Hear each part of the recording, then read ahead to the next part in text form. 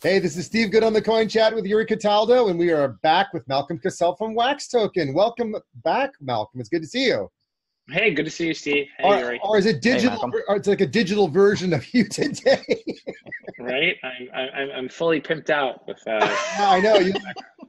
I know. Oh, wait, my hand disappeared. Oops. Yeah. It did. You're kind of blending it's into the background. It's a digital version of Malcolm. You can find him on the Wax Exchange. He's selling for about 12 Wax tokens right now, which is probably not very much. But Beep, beep, boop, boop. All right. I'm sorry, Malcolm. It's because your hand disappeared. I had to say that. Yeah. Right.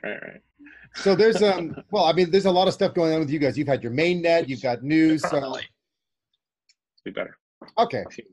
Oh, there it is. Yes. Yes, nice. Great. Cool. Yeah, so there was a bunch of stuff that's going on. So where should we start? I know you had a bunch of things you wanted to tell us about as well.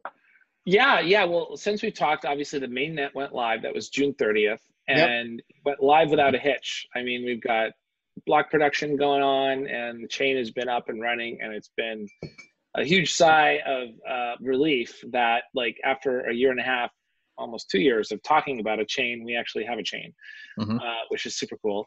And there is a really excited community of guilds, which in EOS terminology are called block producers, but in Wax terminology, they're called guilds. Huge community of guilds who have come out and said, we want to be part of what you're doing, and we love the enthusiasm. There are many dApps that have already been ported over to the Wax chain. For folks who have EOS dApps, they basically change one line of code and redeploy. So it couldn't be simpler. Wow. And it's great because if they've written a whole bunch of code, it's like write once and use twice. So it's really actually great for folks who've written dApps. Cool.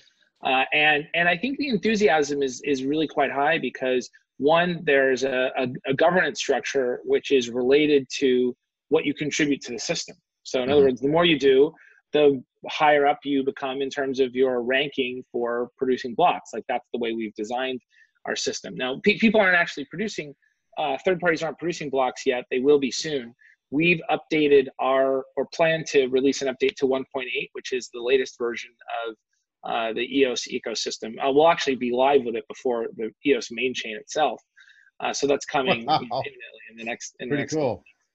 And as soon as that's done, then we'll be in a position to start inviting the third-party block producers in. But many have already registered, and they have built their own Telegram chats, and they're communicating and sharing information and very enthusiastic. I just got back from Hong Kong last week. We did a meetup with a bunch of dApp developers and block producers, and I presented for probably 30, 40 minutes, and there was an hour and a half, 2 hours of questions. So they were like really engaged. Wow. Which was great. And then we have a meetup next week in Toronto, and I've done a bunch on video to like Seoul and Tel Aviv, and we have probably 10, 15 more cities we're going to do over the next couple months. So there's a lot of folks who will be reaching out to and working with who are already showing a lot of enthusiastic support for Wax's new blockchain. That's fantastic. So actually, let me just ask two questions about that. One is, tell us about this EOS competition that you guys have had running for a while, because I've seen that and I've watched the video, which is short but very, very, like exciting. Like you want to get in on it. Too bad I'm not a programmer, or I might have done. Our video team is fantastic. They just really are producing great content. It's exciting and engaging. Yeah, it is. So we have a worker proposal system planned, which will actually allow proposals to be presented and then ultimately voted on, and then they'll receive compensation to build stuff. And in lieu of that system, which is not yet live, we've done a contest. And a contest is something we've done quite often on OpSkins. It's something we're really comfortable with. And basically it was, hey, we set aside $25,000 to incentivize folks to take their dApp and move it over to Wax.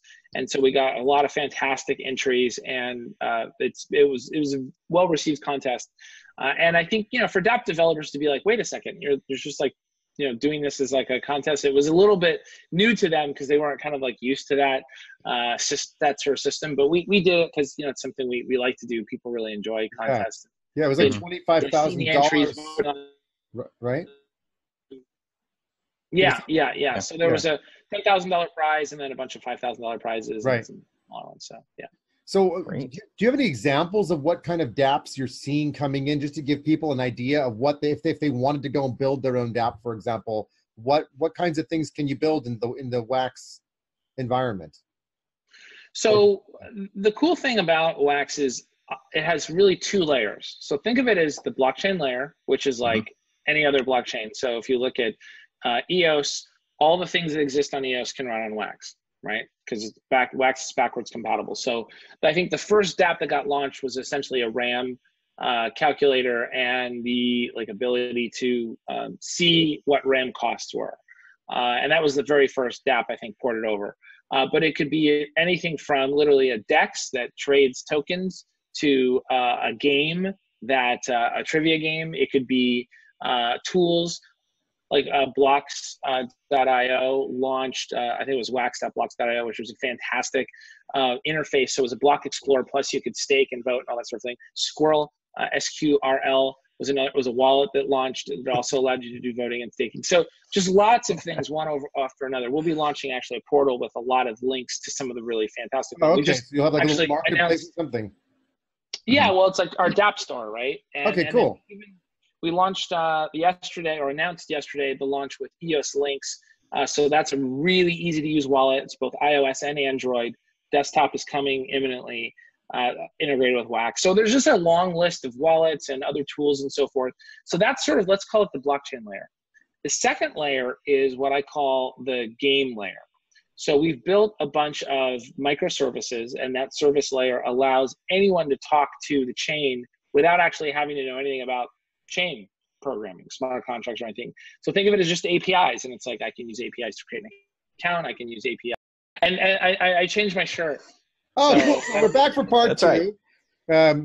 Sorry for the confusion, everybody. But my PC crashed in the middle of one of our best episodes ever. So I apologize for that. And magically, being that Malcolm's in the digital world, at the click of a fingers, he's now got a white shirt.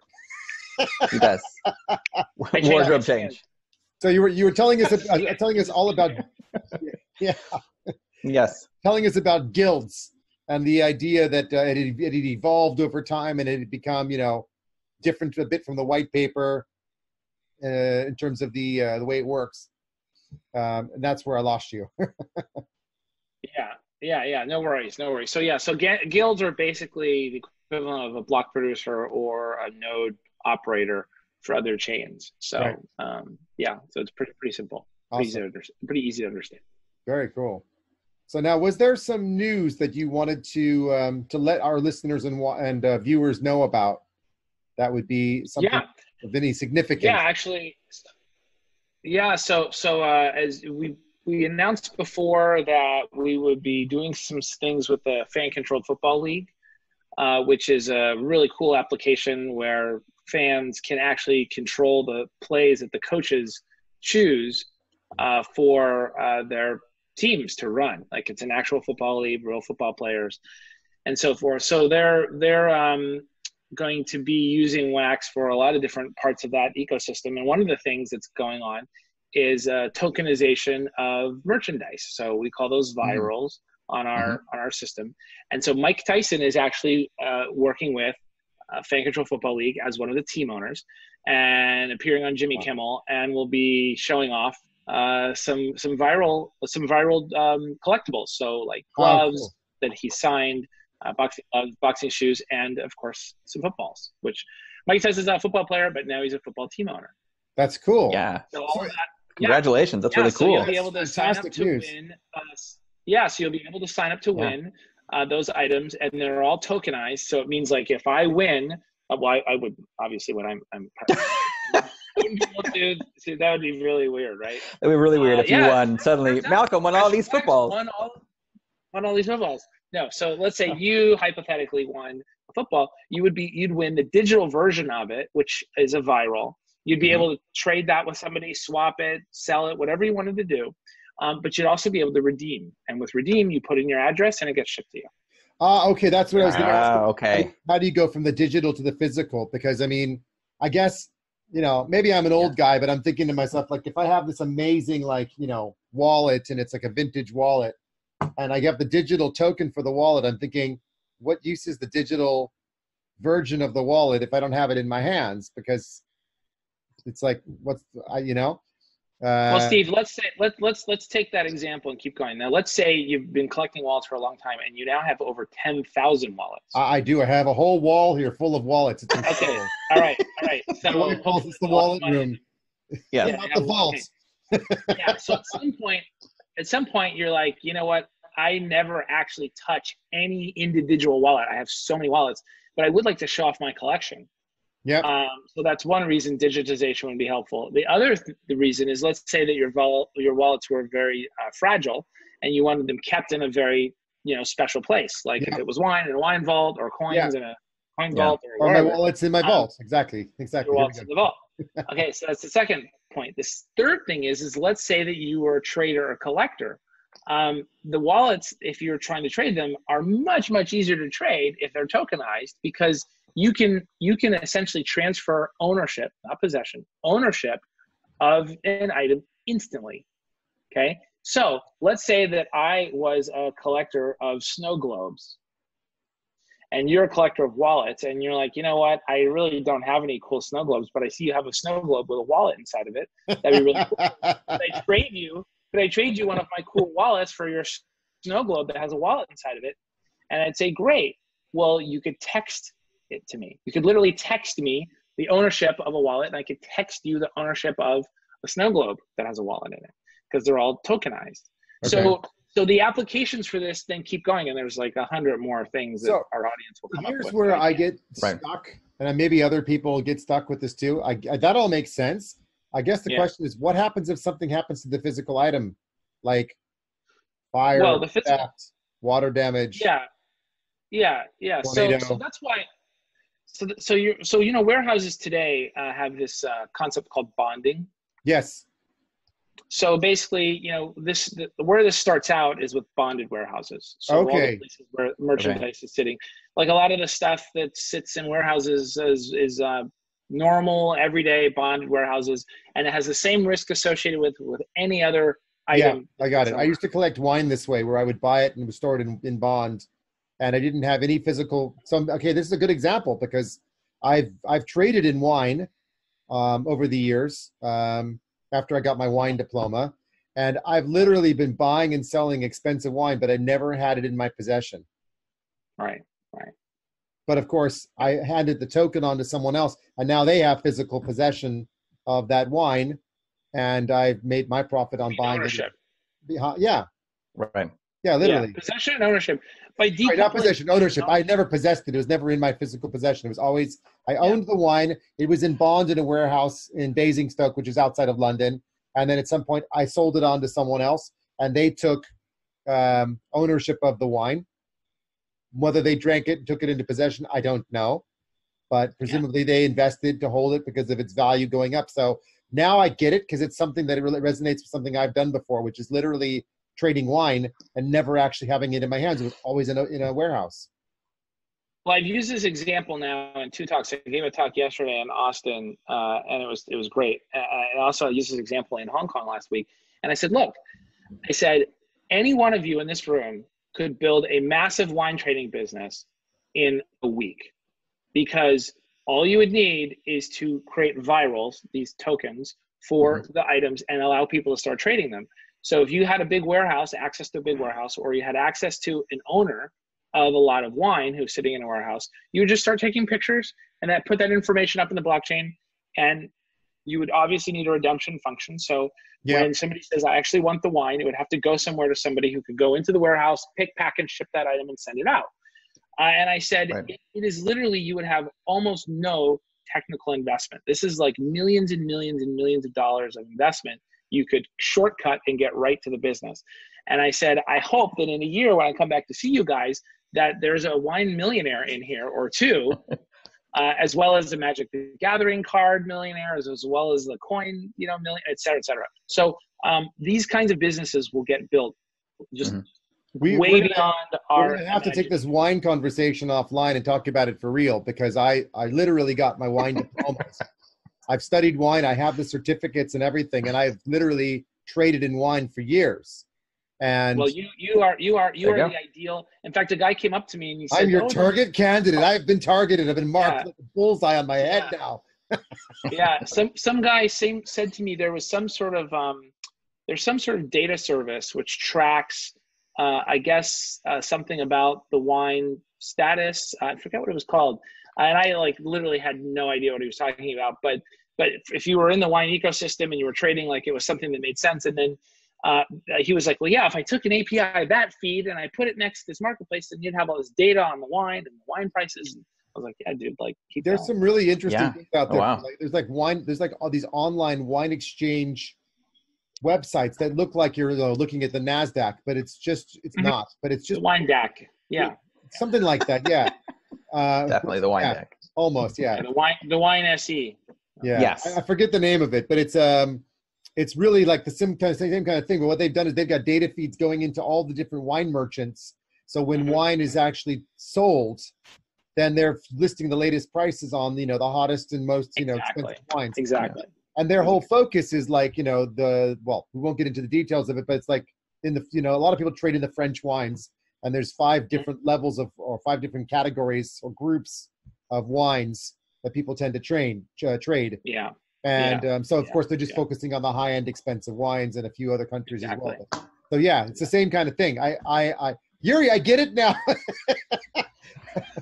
You just got to speak wine to him, Malcolm. Speak wine to him, and he gets it. Just tell you, from now on, anybody that wants to talk with me about anything, that's talking about wine, vodka. How does this How's this work in wine? Yeah, how does this work in the wine trade? Yeah, that's fine. But so we should talk about this offline, because maybe there's some people I could connect you with in London, and we could figure out how to actually build a use case out of tokenizing high-end expensive wines that tend to sit in warehouses in bond or even outside of bond, but they're still held and are not in possession.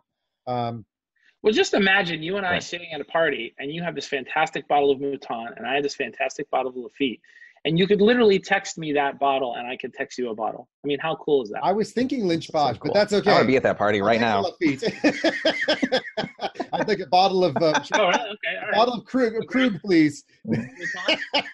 Hey, if you have Mouton, I'll take a Mouton. Well, I'm looking forward to meeting you when you come for your visit in London, because when you do your trips around the world, you're very welcome to come and visit us, and we can. Fantastic. You can do a live episode with Yuri, and I can pop in from London, or vice versa, or meet you at one of the events or conferences. That'd be great fun. Yeah, Malcolm. Now that you guys have gotten into the esports arena with this deal with Mike Tyson, where do you see esports headed and your involvement in that area? Yeah, so, esports is, I think, a challenging area as it stands today. As you know, team owners have bid up the prices for these franchises to like astronomical numbers. I see a huge correction in terms of the value of these franchises over time, because, they don't have video rights they can go sell to TV networks. They don't own the actual games. Those things can change arbitrarily by the game publisher.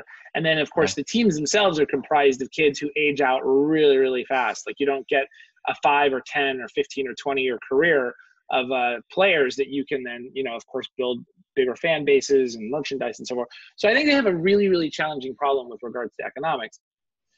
For us, I think we help them in that we accelerate their ability to engage audiences and sell merchandise. And so what we did with a group like Fnatic is we increased the stream engagement like 4x, because people were so excited they were getting virtual items in real time. So imagine if this were a live video stream, in a chat session, you could actually engage people to go, and then if they opened up a Wax account, they could then start to receive virtual items. You could literally create coin chat stickers. You could create, your own essential, non-fungible token, an NFT is what we call it. But you could create your own literally one-of-a-kind blockchain assets and send them to folks. And they could get them. And then you could say, and then we have tokenized merchant. Well, not crypto. I'm talking about virtual items. So in a video game context, that could be like, it could be a picture, it could be an avatar, it could be a skin, it could be the equivalent of emoji, right? It's like a one-of-a-kind emoji.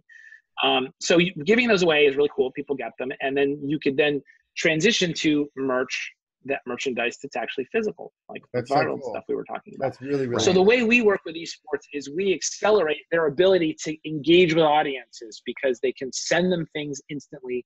They can buy things instantly, so they'll spend a lot more. So when they open up the store, they can literally blow out, 6 figures or 7 figures worth of merchandise instantly because everyone's engaged and they're literally one click away from purchasing.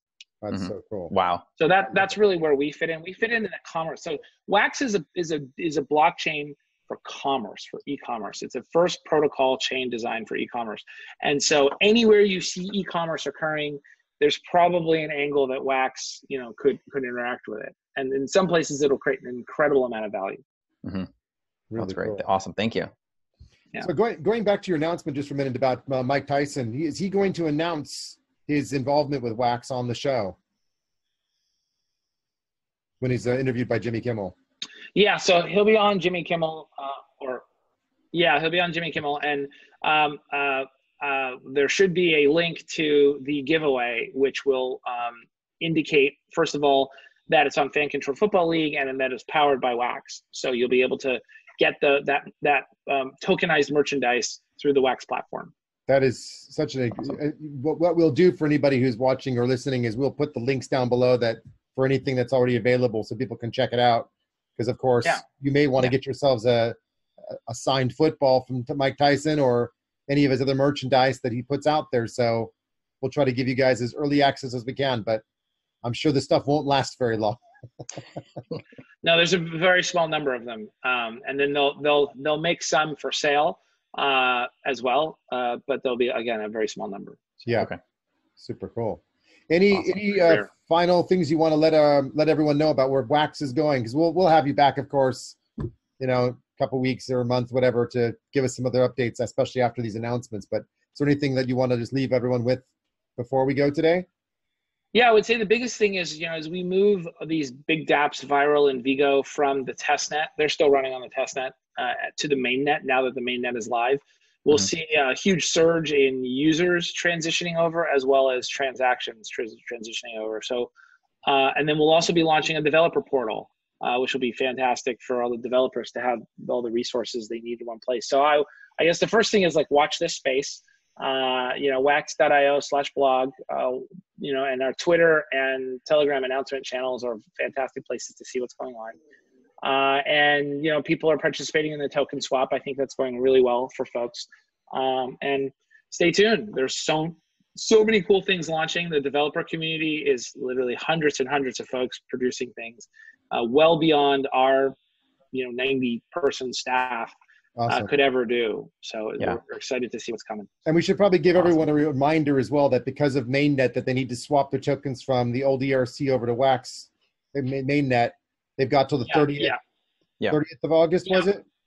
Yeah. All that information is on the site. It's step by step. There's videos that walk you through it. Okay. Now the ecosystem is produced. I think there's at least 3 or 4 wallets now that will help you with the swap. Scatter was the first one, and then Squirrel, Blocks.io,